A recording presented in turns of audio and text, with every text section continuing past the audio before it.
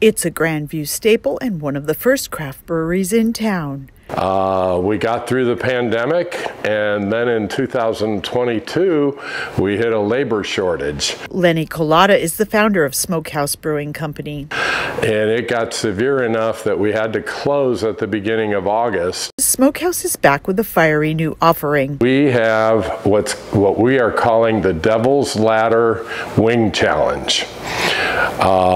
We have 3 hot sauces in-house, each one progressively hot, starting with Gates of Hell.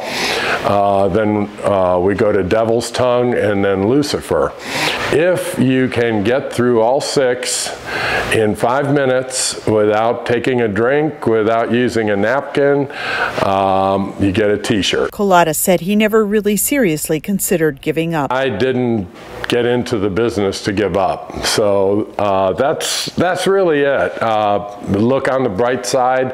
I like to say that our beer glass is half full.